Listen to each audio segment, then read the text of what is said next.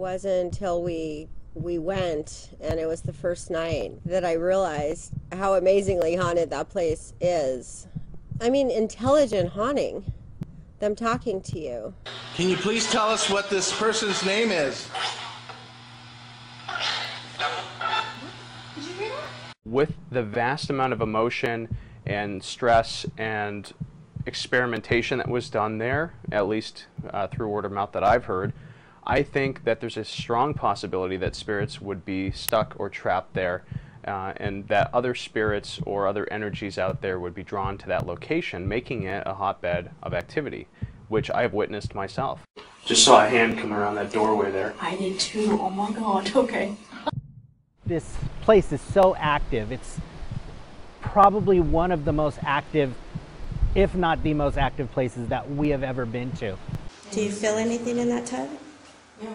Not at the moment. Fuck me. Well, one location, multiple units, activity in all units, the full range of paranormal activity. It was a paranormal Disneyland. and walking in for the first time, it's extremely low.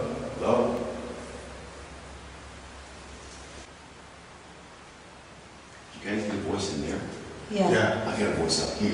I heard something in here. It was a man Okay, out so there. So again, we're hearing a lot of voices, and it seems like we're surrounded by entities.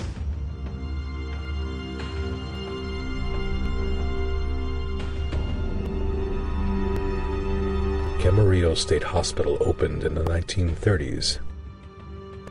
It housed and treated the mentally ill and the criminally insane. The hospital was at the forefront of treating diseases of the mind and developmental disabilities. However, Camarillo also has a dark history.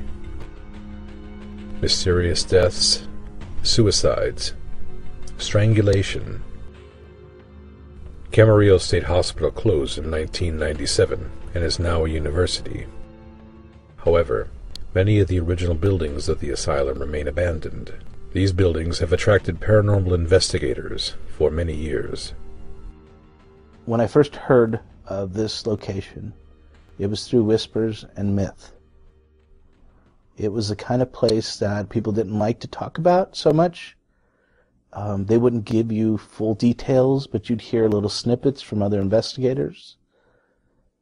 And it was one of those things, one of those times in your life when you realize during the course of whatever that is that's happening to you, that this will be special, that this will stand out. Okay, guys, you ready? okay. Cool. Let's do this.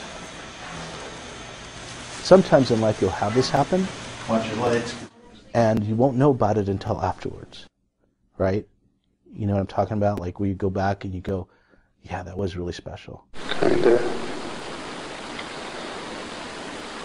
Wow, you can't see it well. Is that weird right there? Yeah, in the middle. Yeah. Wow, you can't see it well.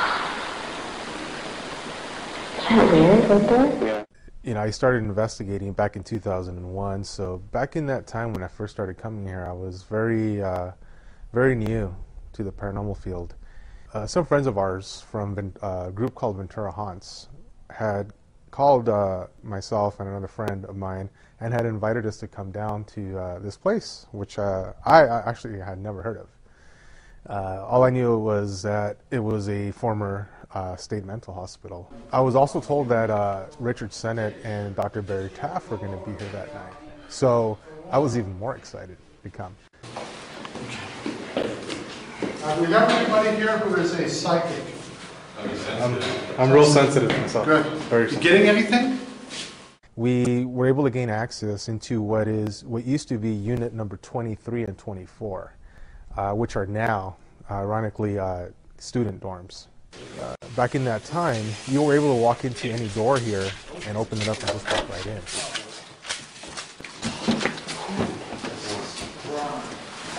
Ooh.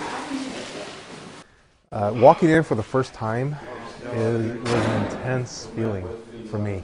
You're hearing sounds emitting from the walls. You're hearing knocking sounds, and there's so many rooms, and it was just like one big maze. Hello? Come on, I'm doing something in there. Something in there.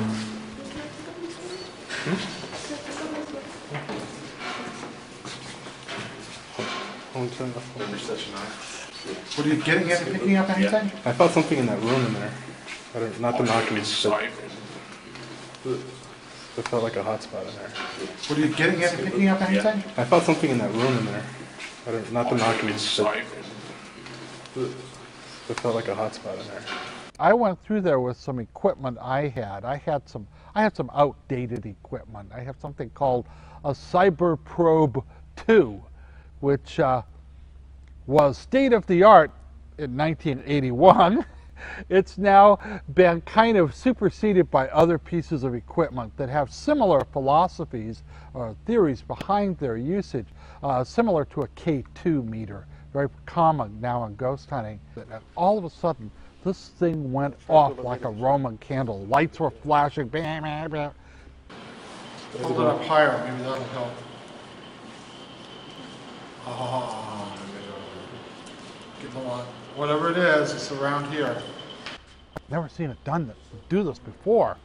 And I recorded the spot, and I said, something's here. Well, they brought in another fellow from LA, a top-notch parapsychologist, Dr. Taft, Barry Taft. He's also a friend of mine. We've worked together on a few cases. He brought the most sophisticated equipment I have ever seen. Big, large metal boxes. In fact, he had a device which actually measured variations in the magnetic field of the Earth. Pretty sophisticated. So he brought it in. He said, well, where did you find this anomaly? I said, right over there. He said, what did you use? I showed him the K2, which almost made him burst out laughing. He said, you know, like there are better things out there. And so I said, okay, I know it's old school. So I put it down. And he set his equipment up, now kind of laughing to himself. He didn't think he'd get anything. But when he turned it on, you know what he received? A zero on the magnetic field. He said, that's impossible. And he checked all of his connections again, and he started it up again, he restarted it, and it still read zero. He says, how is this possible? This thing should be floating in the air. Should be no gravity in this area. But we had picked up something. Construction began on Camarillo State Hospital in 1932, and the hospital began receiving patients in 1936. The vast complex of buildings sat on 1,648 acres. The land was part of Lewis Ranch, but before that, it belonged to the Chumash Indians. When we come here, we pay our respects to not only the energies that are here, the souls that are here, the memories that are here, but also to those ancestors.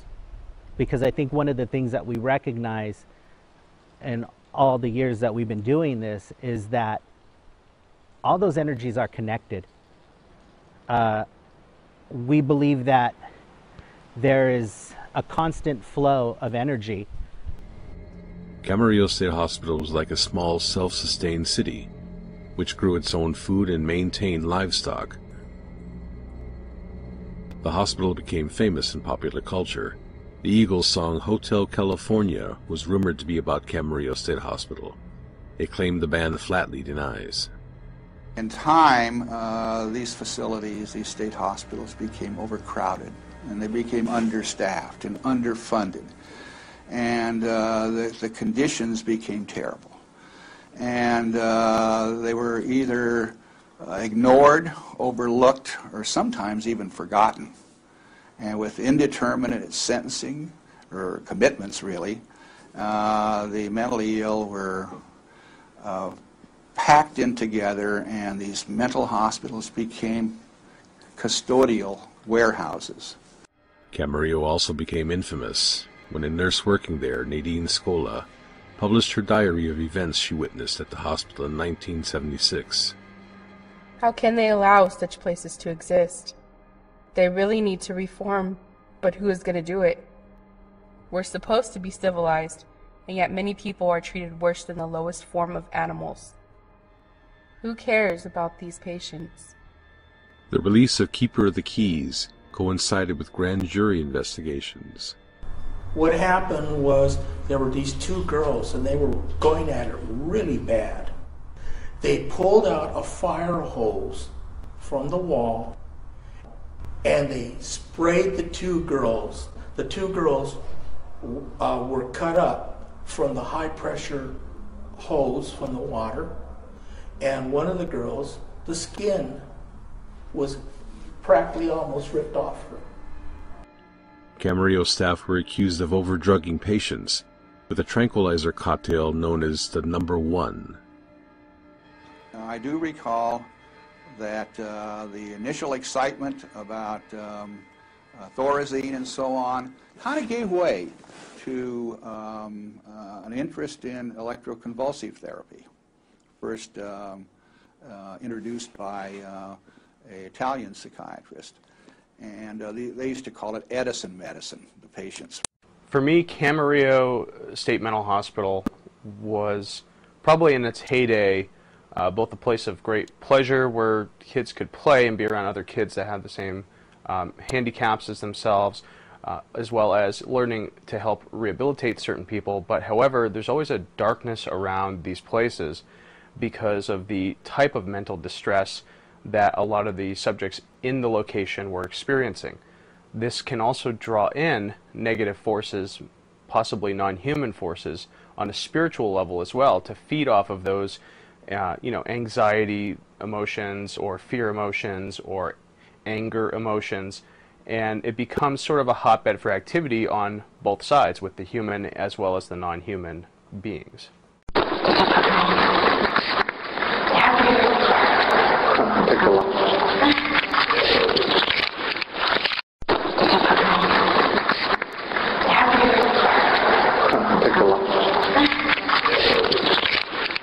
There's a lot of weird suffering or bad treatment that happens, and I think it keeps a lot of, even if it's only residual, it keeps a lot of activity happening because it's saturated in the location.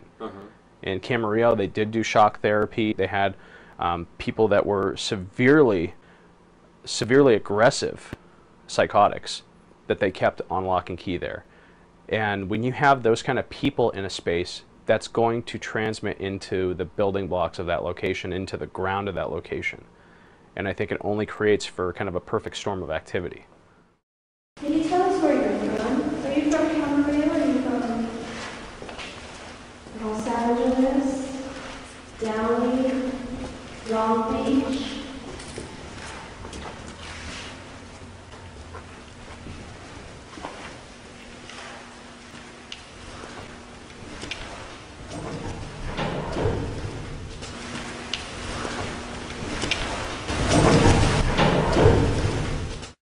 I visited the State Institution for the Mentally Retarded, and I think particularly at Willowbrook that we have a situation that borders on a snake pit.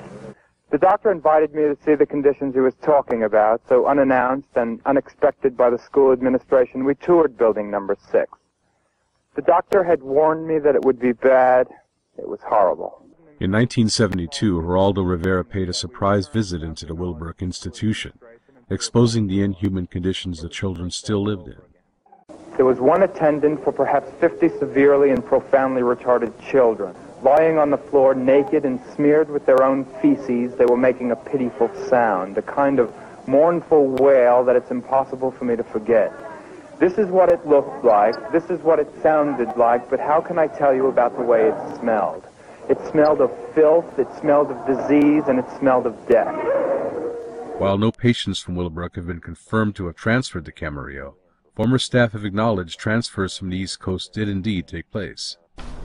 So you went in what year? 1963? 63. I was 15, and I only spent 90 days in Camarillo. But in those 90 days, it felt like a lifetime. So I remember in 2010, they had a ceremony at Camarillo, and I was invited to give a talk about Camarillo.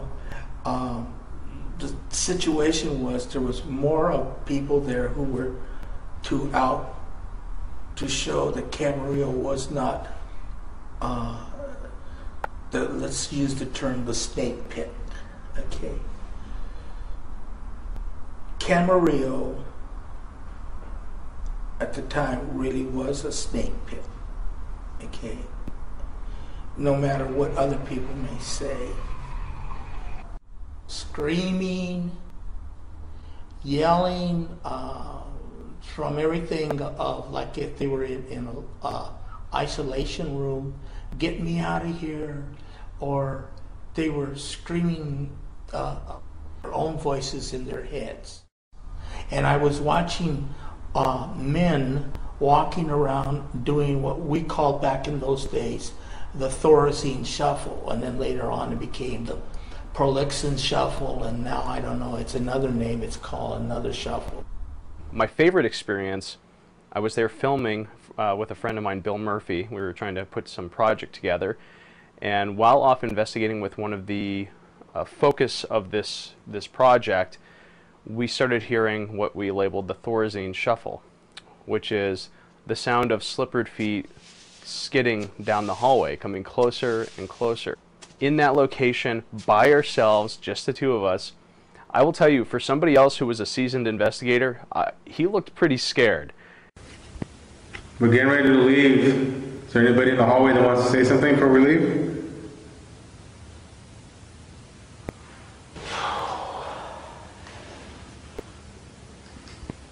We're getting ready to leave. Is there anybody in the hallway that wants to say something before we leave?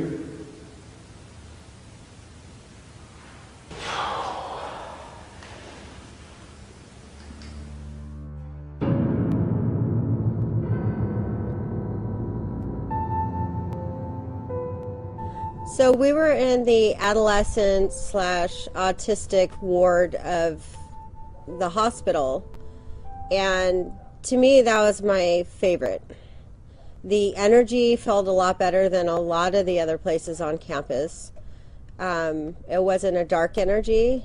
There was a lot of confusion that I felt, but the same confusion consisted throughout the hospital. But because it was a juvenile ward, I felt more comfortable. I feel so bad for you. Who are you looking for?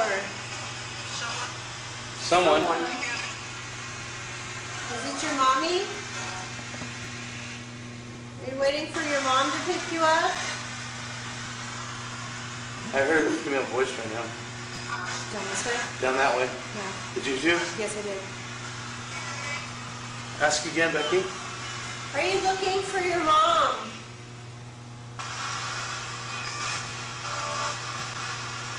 When's she gonna pick you up? We tried ITC, instrumental transcommunication. That was very successful in Camarillo. We have somebody new with us. Can you please tell us what her name is?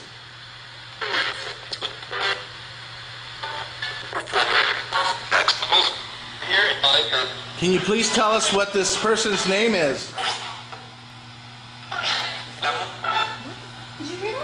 We wanted to see if we could get actual physical manipulation of objects, so we would always be at the 99-cent store picking up things. Beach balls, baby powder, go in, and the idea was to see if we could put the beach ball in the middle, spread the baby powder around it, and enough so if anybody actually tried to reach in and touch it, they would leave some sort of marking. The idea was we were going to leave it there and go on with the investigation. Strange. Okay, we have about a 5-foot perimeter around the beach ball, so there's no way anybody could even lean in and grab it. Do you want me to give you the Oh, okay. Thank you. Thank you. Okay, cool. I got you back. You guys there? Yep. Okay. Just let me know how we're doing on time, or if you need to break in or anything. Okay, the ball's moving. The ball's moving. The ball's actually moving right now. The ball's moving. What the hell? It's moving. The ball is moving. The ball's moving. We're checking right now for any kind of air. Trying to see if there's any air coming in. It moved to the left. Well, I guess we did receive slack one time for because of the baby powder. We left it on the floor and we did not sweep it up. There was other teams that came in and thought that that was us kind of disrespecting the building. And I, I didn't bring a broom. I don't know.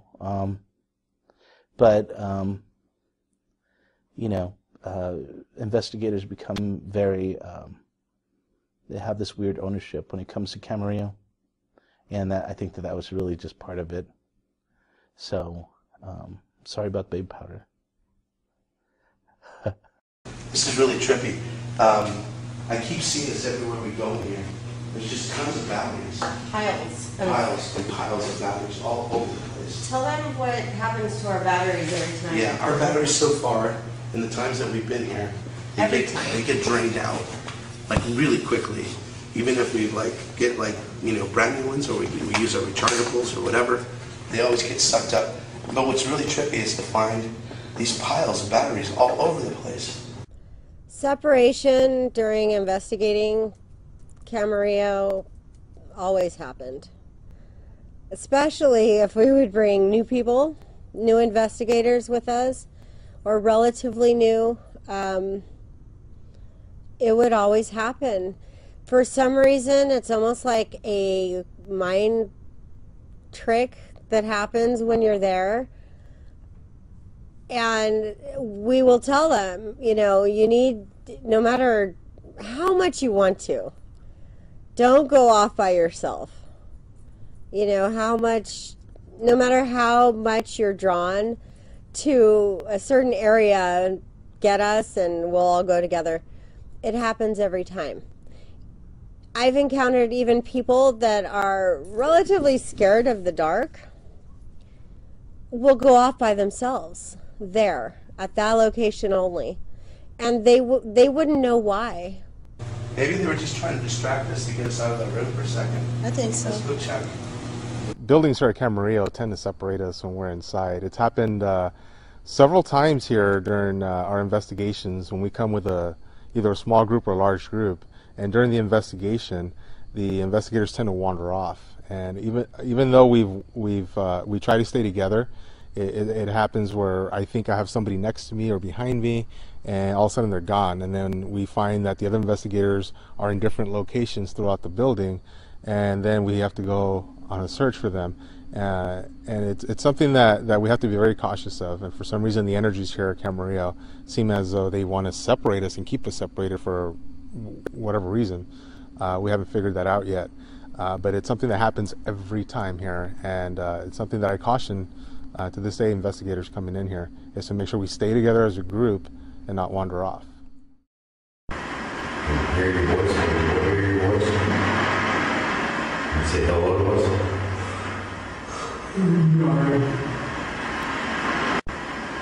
Hear your voice, hear your voice. And say hello to us.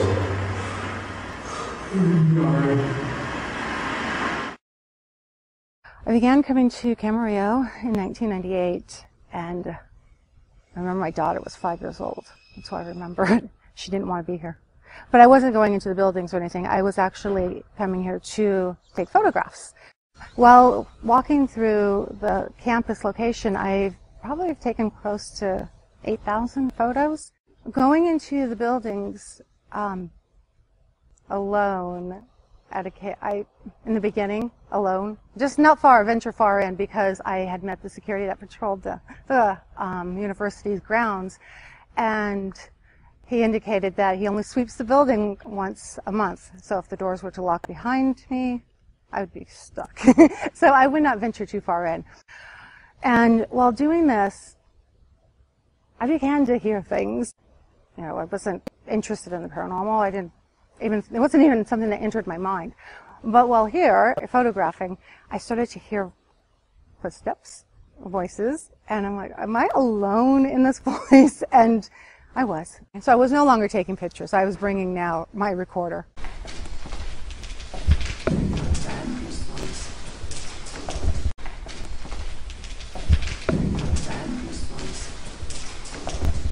Is it alright if I walk down halfway down the stairs to the next level? Is it okay? What was that? Oh shit. That was them. He said no. That was freaking loud. Is it alright if I walk down halfway down the stairs to the next level? Is it okay?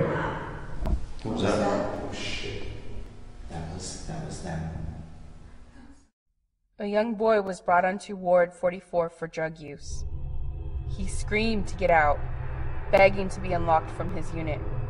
The screams were so loud we heard them on our unit, but no one paid any attention. In his frenzy and fear, he took the mattress off his bed, placed it to the door, and set himself on fire. He was finally found 3 hours later because his body fluids were seeping out from under the locked unit door. He was burned to a crisp. One particular building stands out the most to me, I think. They tell me that it was Unit 44. Just walking into this building, I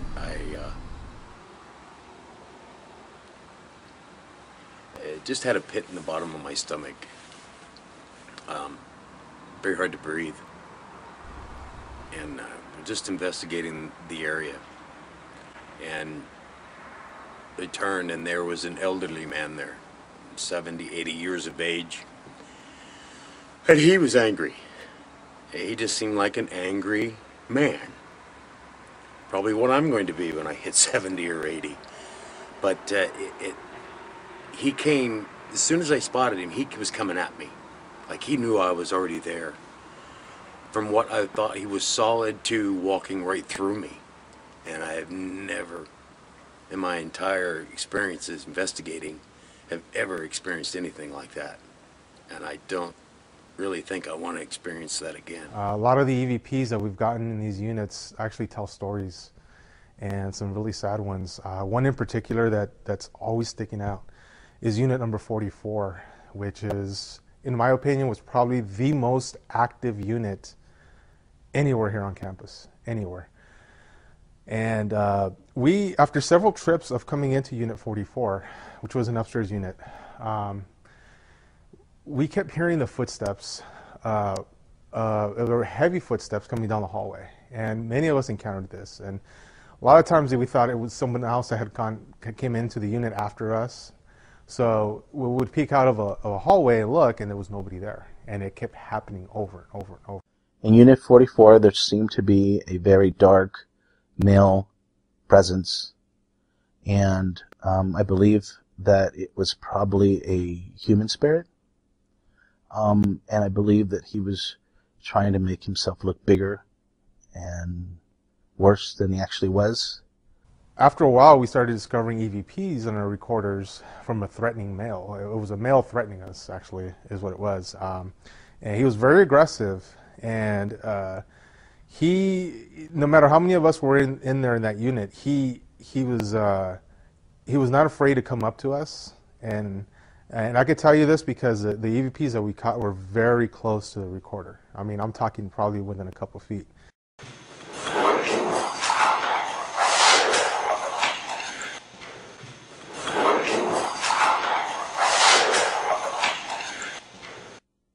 Finally got upset with it one night, and don't usually do this. It wasn't a Zach Baggins deal, but we pretty much confronted this entity, and we walked him down the hall. And it was a very interesting thing because we could actually feel him moving backwards. The evidence we got, and we would physically see a large black mass of a man, like a tall man, that you would see him and then turn the lights on and he wouldn't be there, but we would all see him. And we think it was actually the footsteps from him. I had holy water And this was years ago, and this was I learned a valuable lesson that evening. Well, this night, I don't know what I was thinking. I basically wanted to, without telling anybody, bless the water therapy tub. And I basically kind of squirted a cross in this tub in the dark. And everybody around me, they're, right then is when everybody is like, okay, be quiet. We all heard the footsteps. I felt like there was fingers around my throat, just like choking me. And I was gasping for air and coughing, and everybody's, telling me to be quiet. Like, you're ridiculous, quiet. We need to be quiet. And I couldn't even breathe, let alone talk, to explain to them that I was choking. Rebecca's story is compelling because her using the holy water could denote some sort of negative energy there, non-human energy that attacked her for trying to do something which we would perceive as positive.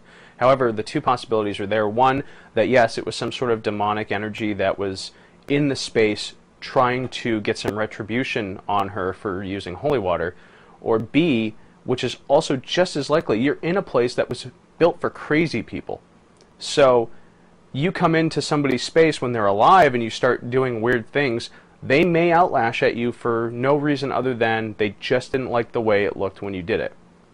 So I think those two possibilities, I would lean more towards the fact that it was probably a deceased spirit of somebody who was obviously experiencing mental distress, and they were taking it out on her because she was there, she could feel them, she could see them, and that's just how it goes. I mean, the one problem with being empathic or spiritually open is that it's not just that you can see them, they can see and feel you.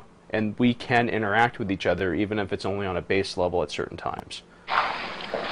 We're going to be coming through here, okay?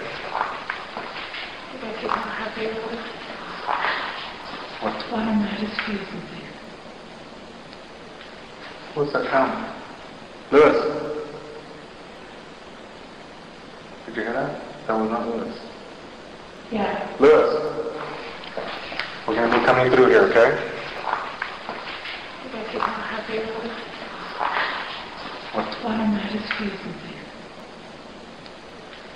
What's that sound? Lewis!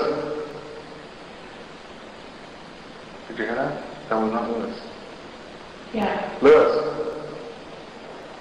That was not him. I know. It was behind us. I know. I'm not afraid of you either. Oh wow, it's got a hold of me. Let's go. No, don't run, don't run, don't run, don't run. Don't ever run. Come here. No, come here. Don't ever run. Say I'm not afraid. Okay. No. Huh? You want to say I'm no? not afraid. Oh, no, because... All right, let's go. And what I'm going to tell you is very hard for me to say because, and we gathered this information over several investigations, probably over a couple years. Some of the EVPs that we caught in that shower room were very disturbing. And from what we gathered, she was a patient, a young female patient, that was possibly sexually assaulted or raped. And on a few other occasions, we did capture the same female voice whimpering, crying as well. So it was very sad, very emotional. Even now, when I think about her, it's very sad because we tried going in there many times to try and help her, trying to get her out of there, trying to talk to her. We lit candles for her. We did so much in there to try and help her get out. And it was really sad a couple of times where we couldn't get in there to help her because the door was locked, and we came with that mindset to come into Unit 44 for that reason, because we knew that male spirit that was there was for some reason trying to prevent us from going into that shower room. But we didn't care. We wanted to get in there because we wanted to speak to that female and get her out of there and try and cross her over. And we tried many times. Unfortunately, we don't think that we were able to. And there's a lot of times where I think about her, and I get emotional just thinking about it because I just feel like she was trapped there, and I feel like she's still there. And because of what happened to her, she can never leave. It's in her consciousness, it's still a state hospital. She's still committed there. She can't get out. And she's being held there. Now, when we close this door when we leave, are you able to open it like that door over there? Well, the knob opens. It's not locked, so we'll be able to open it. Okay. Now, when we close this door when we leave, are you able to open it like that door over there? Well, the knob opens. It's not. My family has a connection not only to this hospital, but to the valley here.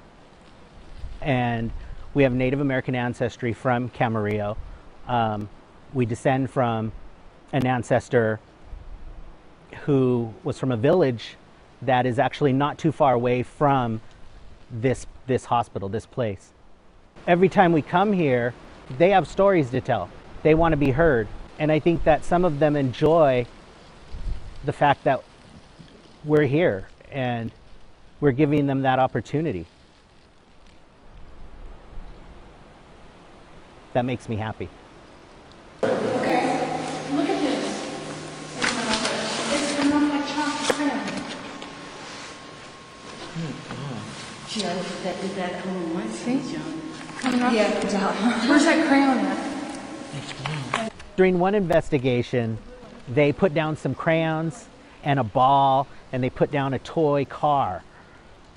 And so we came back a little while later, and I can't really recall if the ball had moved or if the car had been moved, but phenomenally, there was drawing on the wall. One of the crayons had been moved, and there was just, I'm so blown away by that. They used the back, the bottom. Yes, you did. Can't come off that easy? No. Hello? It's more. And it was really cool just to see that and to see them, you know, drawing with those crayons. Pretty remarkable.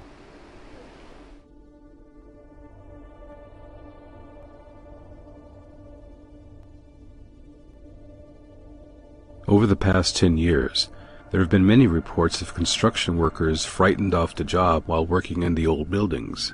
We spoke to some of these construction workers as they were going on their lunch break. They asked not to be filmed, but they did tell us about some of their disturbing experiences working on the old Camarillo buildings. Everywhere, anywhere they're at. Even the stuff that's barely built. Or stuff that's been rebuilt. Stuff that's been rebuilt, Yeah. The library. The library has a lot of activity? That used to be the morgue. Right. Yeah. They invited us to look around the current building they were working in until they returned from their lunch break. During this daytime walkthrough, a very clear and loud disembodied voice was captured on 4 different recorders, including the onboard camera mic. I heard it too, but I thought it was the girls. No, it was over here. Yeah. I heard it on the record. I'm listening with headphones. I heard it. Yeah, it was over here. I thought it was you, but it wasn't you. Oh. Oh my God, that was freaking clear. Did you hear it?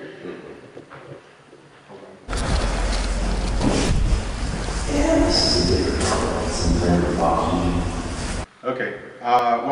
Sid and I were just inside this shower room or surgical room possibly, and as I stepped out here in the hallway, I just recorded, actually before I recorded I did hear an audible voice of AVP that sounded like a yes, and then that's when I asked him, did you say something? He said no. There was nobody in this area, immediate area here, so we just played back the audio right now when we did get the EVP on the recorder. I'm going to play it back right now.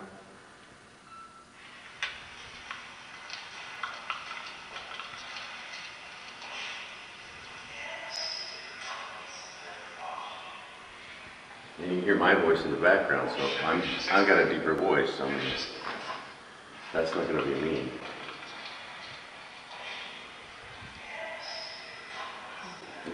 It's right on top of him. The 2 females were way down at the other end of the hall.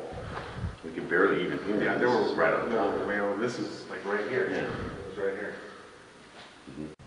We played audio for the construction workers that were in that building, and they were just amazed at what we had caught. In fact, they were pretty frightened and were afraid to walk down the hallway with us.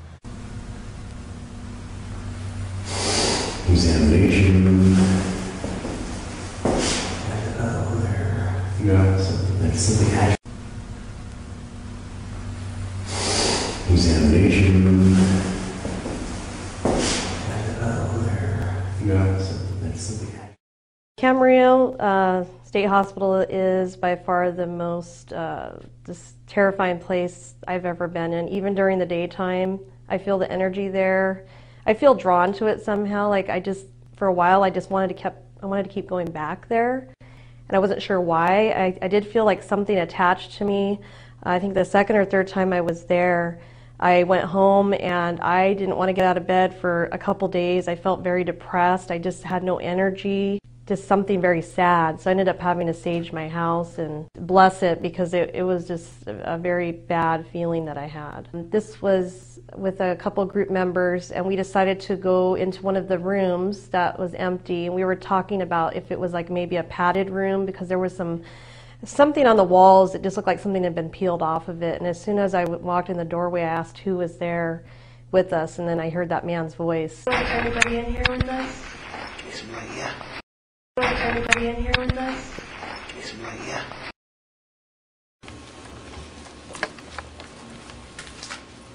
Alright. Keep going. A few doors down to the right is a mark.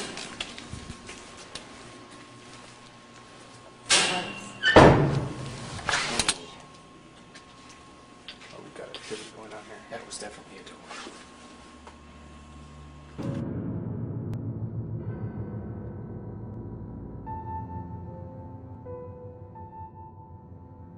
Peter James, I had known actually from sightings. I used to watch sightings. I used to love sightings. I couldn't miss sightings when I was a kid. So getting to meet Peter James the first time was a thrill for me because he was just instantly recognizable to me. I mean, with that white hair and the black mustache, I mean, he's an icon. I just had the good grace to be part of this group that he took under his wing. He was exceedingly generous with SCSPR because of his affection for Frank and for Lewis. And then I got to ride on the coattails, really. Peter wasn't well, and so a large part of my day there was just being worried about Peter's mobility and his how long he could go, how long he could walk before he needed to rest, whether staying hydrated, the things that he needed to be concerned about. Peter was a wonderful man. We lost a great deal when he passed away, or passed on, which would be a little more accurate. He was a wonderful man. My wife was a gifted psychic, Debbie, and he worked together and had many adventures and misadventures on the Queen Mary. You might make note of this, room A143. There's a lot of resistance here. Like it's very cool right here as I speak, and it's like a sensation of don't go through, don't go in. But you know me, guys. There's a couple kids down here. There's some children down here. Listen.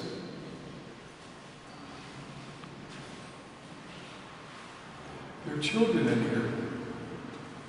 Sadly, I wasn't part of the work with him here at the college, but fantastic man. I loved his efforts. I loved the fact that he was so honest and true to himself.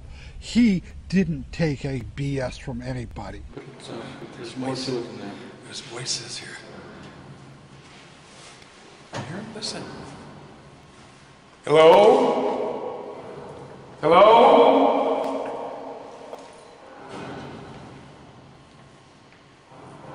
Who's here?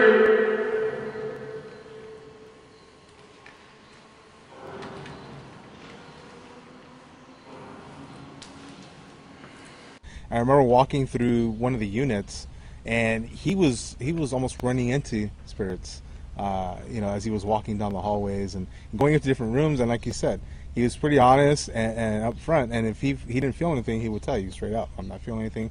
And I remember that night when we brought him here, he kept walking and kept going, and he did actually find a bathroom where he thought there was an incident there where something had happened, sadly, to a little girl.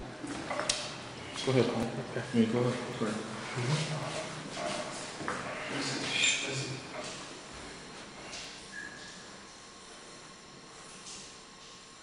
Now,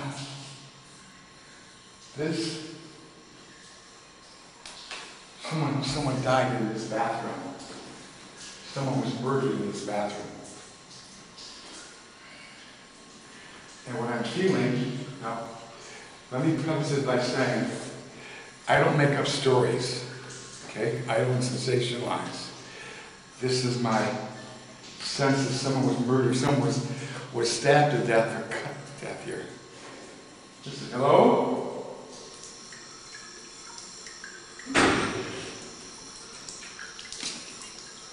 Yeah, there's a definite presence in here, and it feels female, by the way. Female.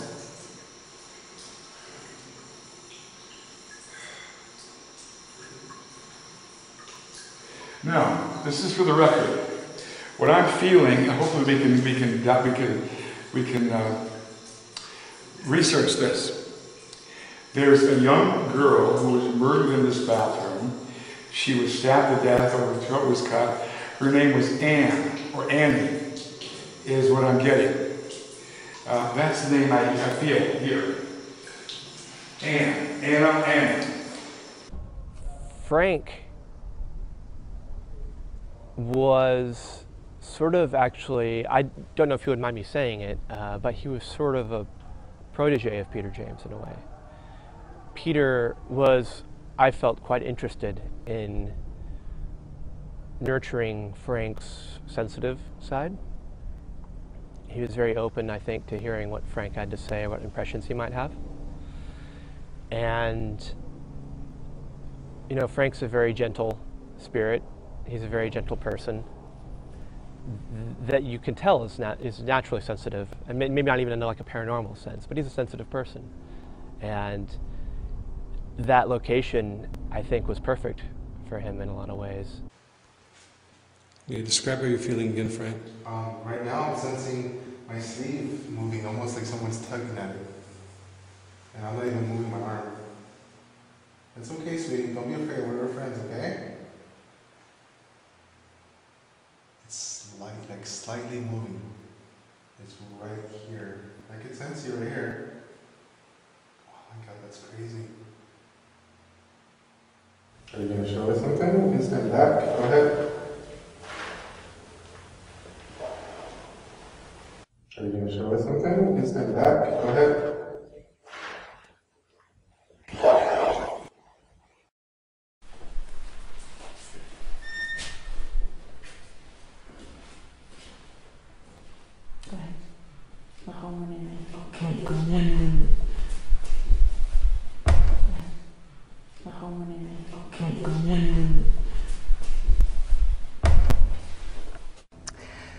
Unit 26 has a long hallway. I was leaning against the wall. My back was really, really sore.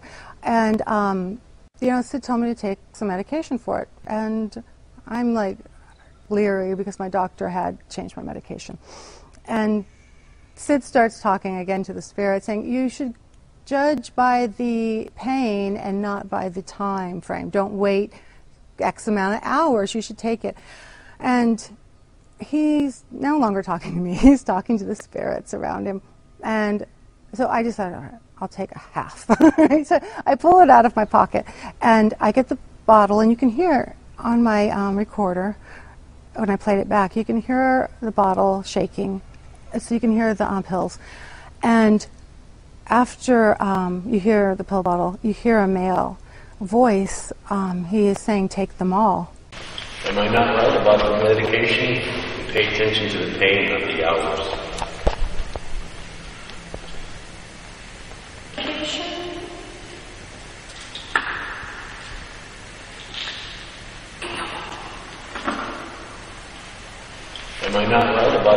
meditation, pay attention to the pain of the hours.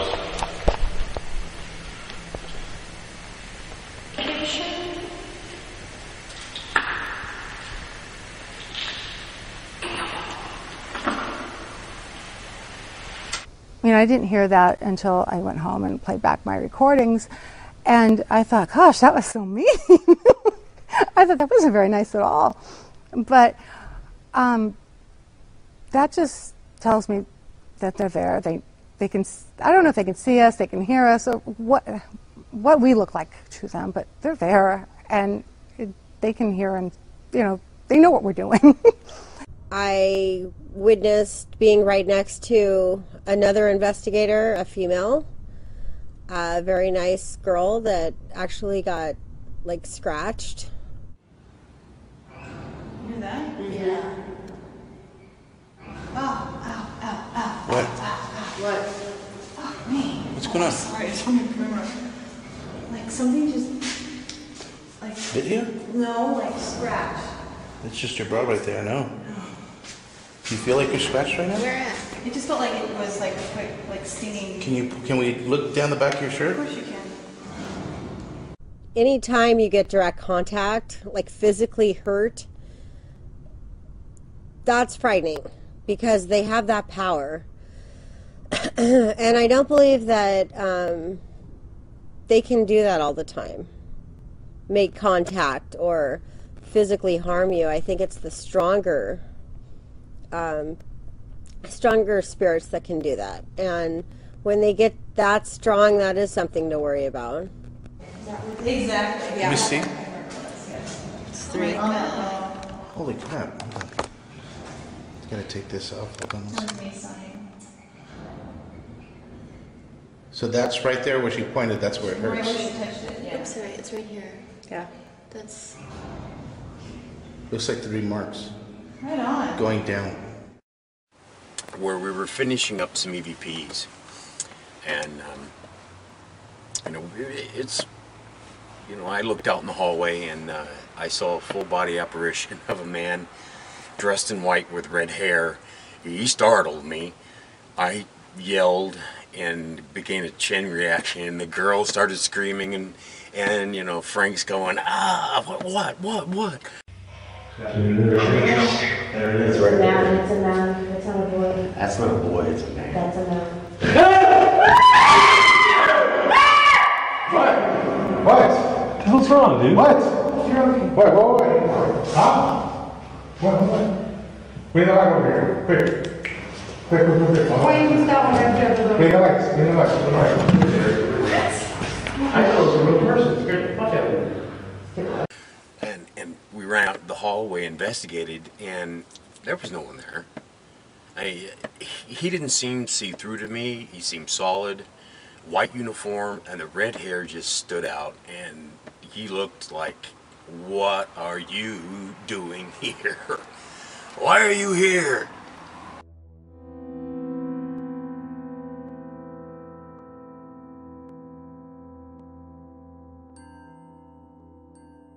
In Unit 25, there's an upstairs bathroom. It's painted black, and after looking throughout all the buildings over the course of many years, that's the first bathroom I've ever come across painted that particular color.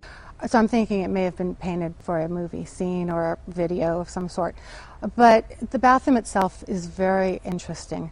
There is a bathtub in the center, and above the bathtub is a mirror.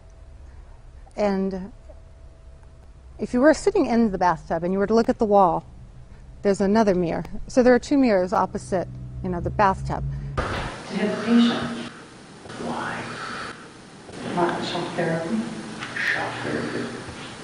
It just, if you sit there in the bathroom, maybe with a digital recorder running, and just listen, you can hear the footsteps. You hear movement around, so there's still activity. And you get a feeling in your gut feeling that it's not a good place. It's just not, nothing good happened there. It was bad. They hurt you while you were here, didn't they?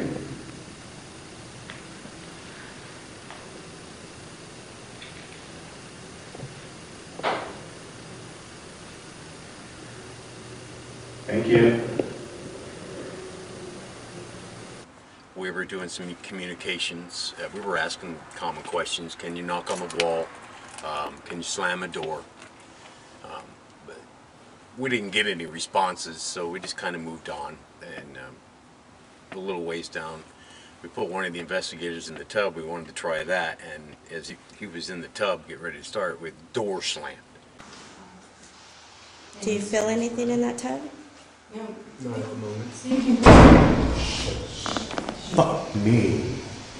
Whoa. Are you pissed that we're in here? Are you scared? Yeah. Who's here? That was very nice. Doors just don't slam on their own.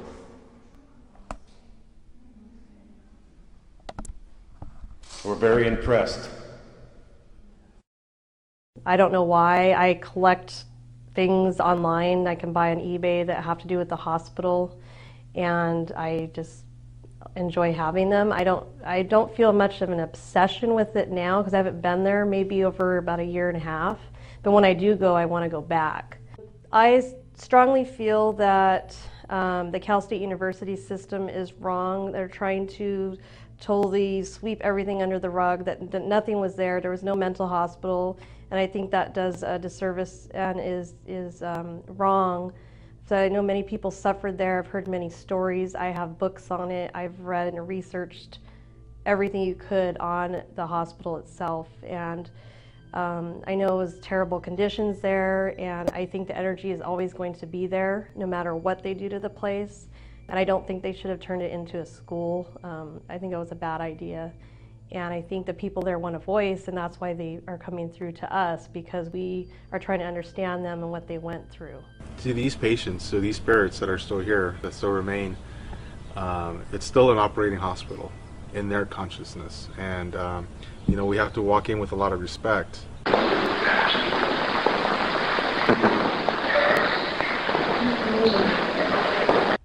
I think one of the problems a university has now is they're trying to cover up their past. They're trying to pretend that this was never a mental hospital. And it was. And rather than try to hide it or shield it or cover it up, they should embrace their heritage. They should call, like their student union, the Snake Pit. Because part of that classic award-winning film, The Snake Pit, was shot right here and based on the events that happened here at this place. I think they should, if they ever get a football team, rather than call it the Dolphins, they should call it the Maniacs, you know? Embrace their heritage, maybe have their mascot in a straitjacket or something. They should realize they were a mental hospital, and a successful one. A lot of people checked in and didn't get better, but a whole lot of people did, who came here and were cured of their mental illnesses. And it was a successful venture. So look at the positive side of their past, not just the negative and the ugly side.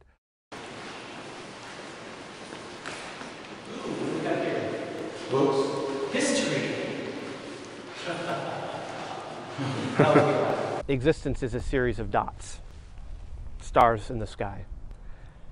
It's my opinion from observing people that are in the community and outside, just in life in general, that we as a species tend to connect those dots in whatever way best fits our psychology. So if we're raised religious, we're going to see in the sky an image that corresponds to that thing that we've been raised with.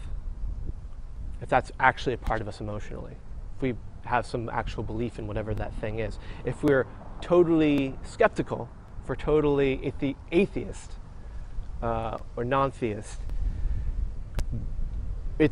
we connect the dots in such a way that it's just dots.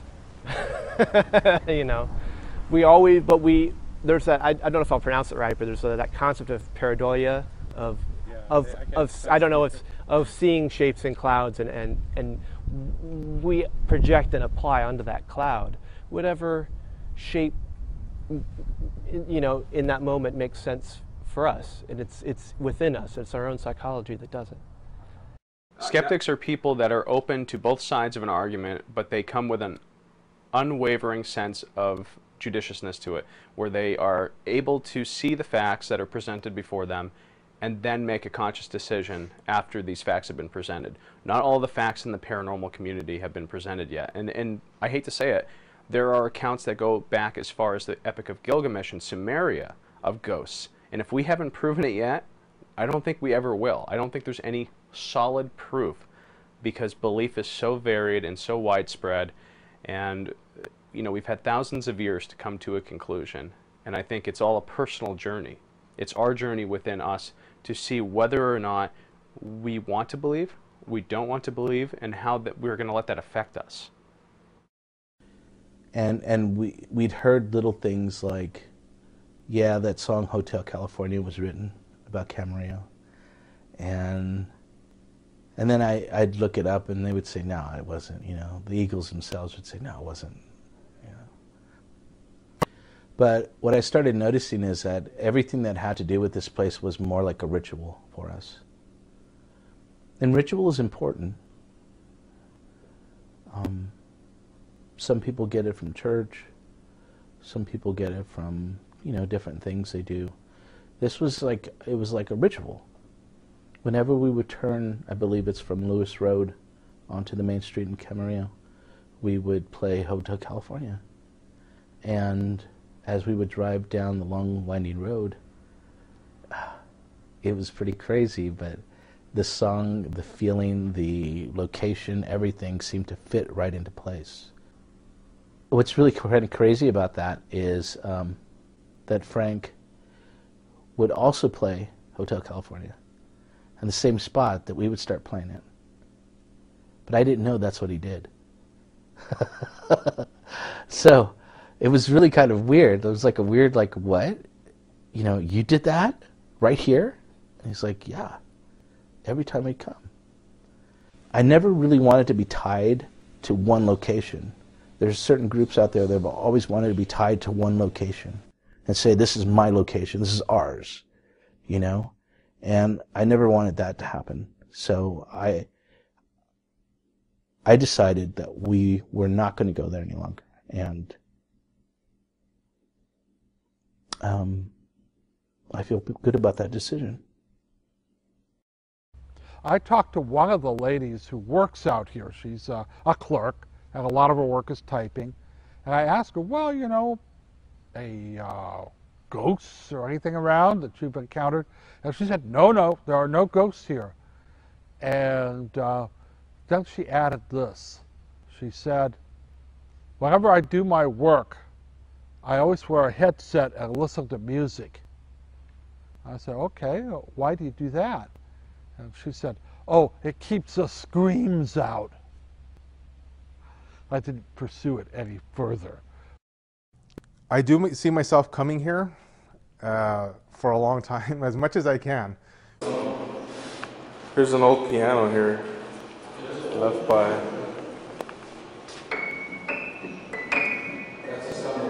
That's me playing the piano.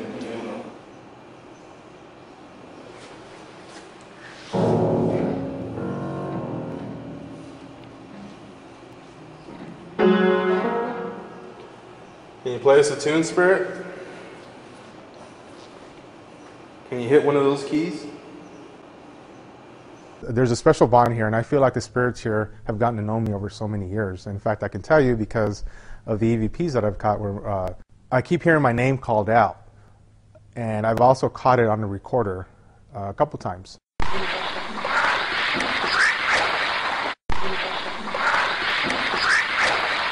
So I know that I've built a rapport with the spirits here, and they've gotten to know me and trust me. And I think that's the biggest part of the investigations that I've done here, is that they've gotten to know me and trust me and know that I'm not here to hurt them. I'm trying to help them. And I'm always looking for ways to get them to communicate to me and to get them to or at least help them understand that they don't have to be here anymore, that this hospital is no longer an operating hospital and they can move on. And I will continue to come here as much as I can to continue that work.